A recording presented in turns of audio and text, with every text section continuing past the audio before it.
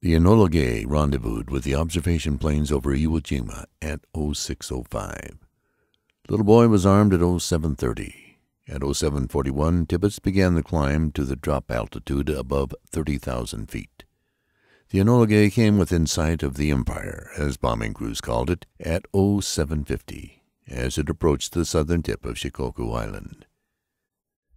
The weather plane over the primary target radioed good conditions at 08:30, and Tibbetts announced that Hiroshima would be their destination.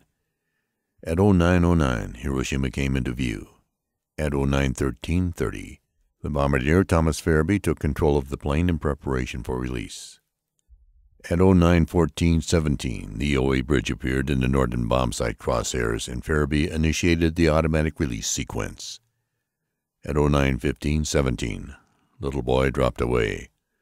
The fall to the burst altitude of 600 meters lasted 43 seconds. At that moment, Little Boy had a vertical velocity of 335 meters per second, just a bit faster than sound. As soon as the bomb was released, Tibbetts took control, and the Enola Gay began its escape maneuver.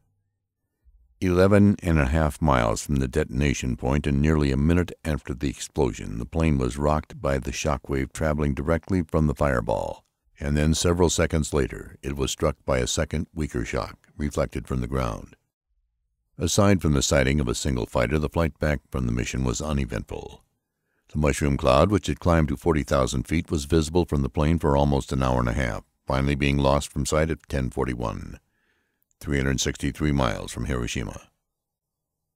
At 14:58 hours, after a textbook perfect mission lasting 12 hours and 13 minutes, the Enola Gay landed at Tinian Island.